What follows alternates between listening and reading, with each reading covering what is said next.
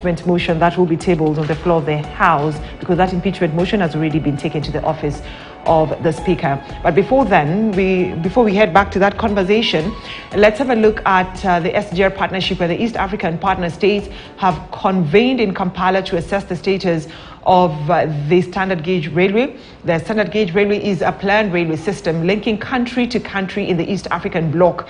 In 2017, Kenya opened the Nairobi-Mombasa standard gauge railway, which is a boost to the transport sector in Kenya. Here are the details.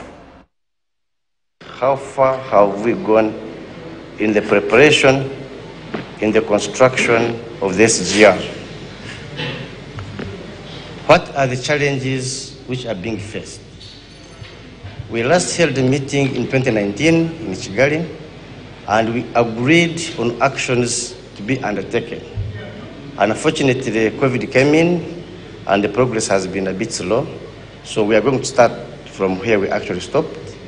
And a lot of progress, members, have taken place. At least we are aware SGR now has been constructed from the port of Mombasa up to Naivasha in Kenya. Preparations are in high gear for the construction from Naivasha, Kisumu, up to Maraba. Preparations are in high gear for the construction from Maraba up to Kampala. And of course, thereafter, we are also constructing from Kampala, Kasese, linking up to Rwanda, Kasese, linking up to DRC. So now the country is staring at a return of the Azimio protest, and anti-demonstrations could resume should the bipartisan talks actually not go the way Azimio wants it. And this is the reason as to why. Hours after the Azimio wing in the bipartisan talks suspended dialogue for 7 days, party leaders have endorsed the decision. We have a statement. The team had indicated that they were going to seek direction on the talks from their leaders, and now the leaders have spoken. The meeting resolved and has given authority to our team in the bipartisan talks to issue a notice of dissolution of the talks in the event that Kenya Kwanza will not publicly accede to the interim measures within 6 days, in line with the provisions of the framework agreement. This notice ends on Tuesday next week. According to Azimio, the Kenya Kwanza side is not keen to address the substantive issues that they have raised, among them cost of living, an audit of IEBC servers, restructuring and reconstitution of IEBC, and an end to taking over of Azimio affiliate parties. Kenya Kwanza sees the talks as a process of managing the political situation, calming down the political temperatures, and continue with business as usual. Further, Azimio claims Kenya Kwanza side is receiving instructions from different bosses. Kenya Kwanza side is essentially several teams in one. The members are answering to different bosses, they are getting different instructions, and are clearly pulling in different directions. Kenya Kwanza has no clear direction on whether the talks should proceed or not. They have no clear direction from Mr. William Ruto on how to proceed. The Azimio wing has now retreated to re-strategize on their next move. It is a standard procedure that for any team of negotiators to delve into substantive issues, they need to agree to take some preliminary steps that preserve the substantive matters.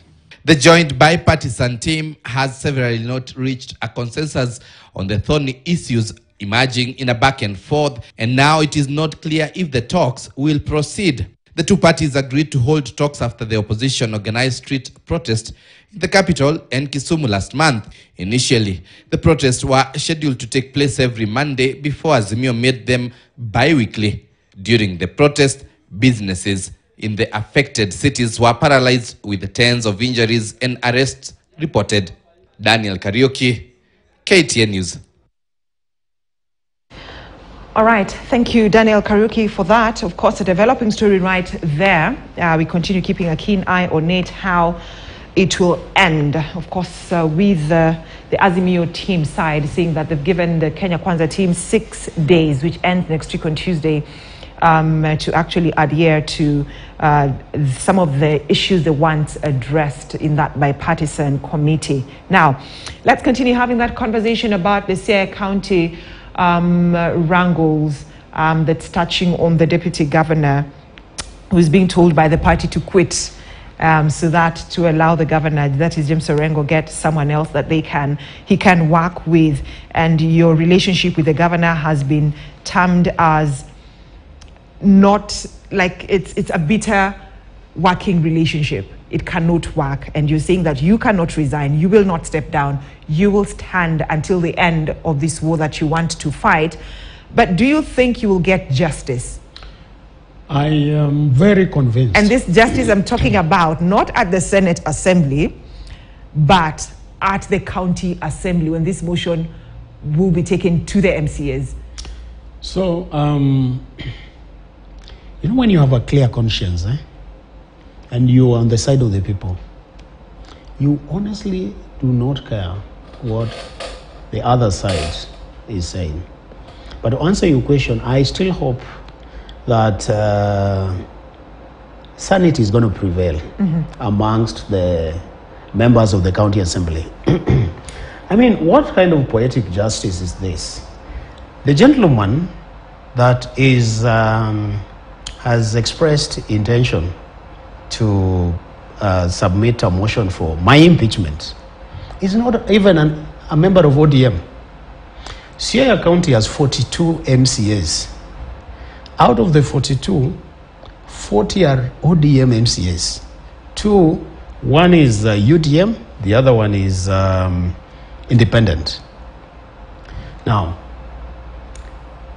the gentleman that wants me impeached is a UDM MCA in the county assembly. Now, the irony of this is this: that this gentleman, who is not even a member of our party, I am an ODM deputy governor, that another party member wants to impeach, and he has received support from in excess of 26 ODM MCAs. What irony is that? But DG, really, the work of the MCAs, their mandate is to oversee the running of the county, to put the leadership of that county, I'm talking about the governor and the deputy, you know, in check, just to ensure that public funds are utilized well. They give service delivery to wananchi at the county level as they had promised. So there is nothing wrong with the MCA tabling an impeachment motion against you. And if the other 26 feel like the deputy governor has a frosty relationship with the governor, hindering service delivery, if they feel like the deputy governor has been involved in corruption, then they have the right to put this in public and bring it at the floor of the House. That's agreed, but that's even not the point I am trying to make. First of all, we do not know the grounds of impeachment. I am not corrupt. So what were you responding to when they dismissed your report? Well, if you do not know the grounds of the impeachment motion.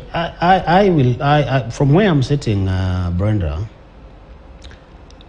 that impeachment is not going to pass. And I want to also clarify that the route for impeaching a governor or deputy governor is long and tedious. It's a political process, and then there's a legal process. It does not end at the county assembly. It goes all the way to the Senate. And even if it goes to the Senate, you still have the court options.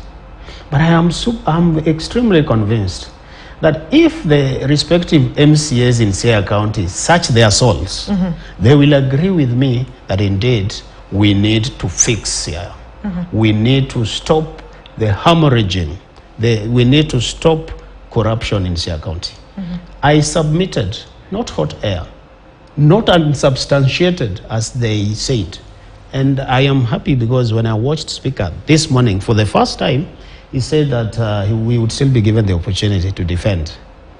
I am hoping that, as the Speaker has said, the Deputy Governor of Siaya County will be given the opportunity in front of media and the public to present his evidence. All right. Because I have evidence. All right. So what is the governor of Siaya County, James Orengo, saying about this planned impeachment motion? Yes, I know you've said that you're not seeing eye to eye. You've not been talking for the last 2 months. 2 months, yes. But have you tried reaching out to him Yes, concerning this impeachment motion? And if you have, what has he said? No, I haven't. Quite honestly, I suspect that he is behind it. I suspect. I have no evidence. And the reason I say I suspect is because the issues that I have raised are fundamental issues around governance. And James Orengo, as governance and a legal expert, I had expected that he would embrace this. In fact, the final nail in the coffin, the one straw that broke the camel's back, was in February, Brenda. You know, our relationship with James Orengo was very good until late November. I remember earlier on I talked about abnormal withdrawals. These withdrawals continued through to December, through to January. In record 3 months, the County Assembly of Siaya, through Impressed, had withdrawn in excess of 100 million. And I have evidence which I will present to the Assembly. Our relationship with Orengo was very close till towards the end of November, when I started questioning this withdrawals. Did you ever raise the concerns, the financial concerns with him? Yes, I did. Within the 3 months. By the way, I didn't just start making noise suddenly. I was trying to explore internal mechanisms to resolve this. I discussed with him in November, discussed with him in December, discussed with him in January. And in February, the reason I decided to now go to the public is when we joined, we tried to restructure finance to bring some sanity. And then mid-February, he brought back the same team that we had disengaged because of the 600 million and the 400 million that had been lost in the previous regime.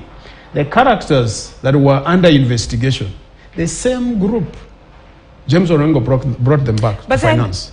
But then, DG, you are raising very pertinent concerns, making very pertinent statements here on KTN News about you raising these concerns with your boss, James Orengo, in terms of misappropriation of public funds. What this brought to the fore of the finance committee of the county, and what did they say? Well, I want to say one thing here first, that is really, oversight is not my role. That's the role of the county assembly. And in fact, they need to wake up and do their job. They have 3 primary roles: legislation, representation, and oversight. In fact, they should be thanking me that I have provided them with enough evidence to come and oversight the executive. I sit in executive. By the time I am jumping out of my cocoon in executive and talking about theft, it must have gone beyond required or acceptable proportions. All right.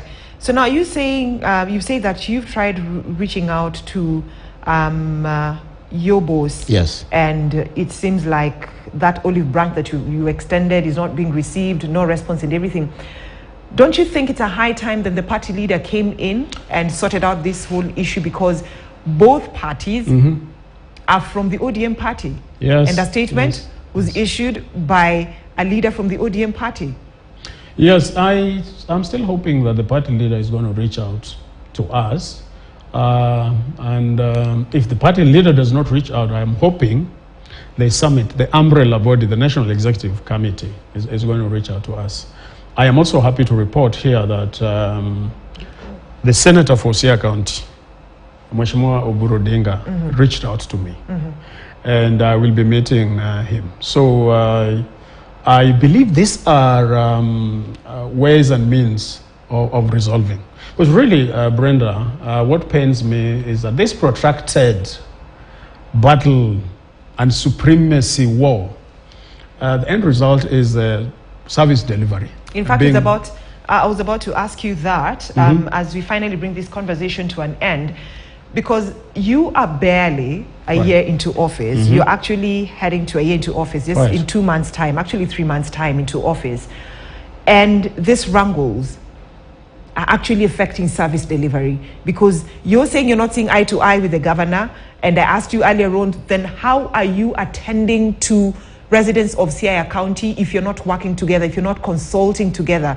At the end of the day, it's the common wananchi in Siaya County who's not getting the service delivery. So what are you going to ensure that even as you wait for that due process to take place, that you are working with the governor closely, that you are delivering the services that you promised to Siaya County people without any political hindrance? So I want to make it absolutely clear here, and particularly, specifically the people of Siaya County, that I am ready and willing and have been prepared to discharge my duties and responsibilities as and when James Orengo assigns me those responsibilities.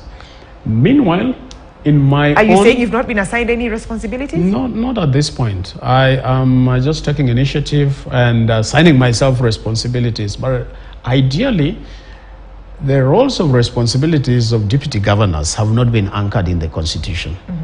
There is this Amufa statement that talks about, as may be assigned by the governor. So, we work at the mercy of the governor to a large extent. And so that affects service delivery. But to come back to your question that you asked earlier, I looked at the lesser evil, and I told myself that instead of waiting, because we just started, because a good number of folks have been saying, William Oduol, wait a minute, we only 6, 7, 8 months into this administration. I mean, these wrangles have started way too early. Why couldn't we wait and, talk about these things 4 or 5 years later? Now, which is the lesser evil? Do I wait? The people of Siaya, the Mamambogas, that we fought and said we were going to change their lives, wait for their money to be stolen, and then I talk about it 4 years later? I think I'm doing the right thing. I want to fix things the first year so that the remaining 4 years we are able to provide effective service delivery. All right, we wait and see how that will play out. Thank you so much, DG improves, William Oduol, for joining us here on KTN News Center. And, away from that, the Azimio la Umoja One Kenya coalition has now trained its gang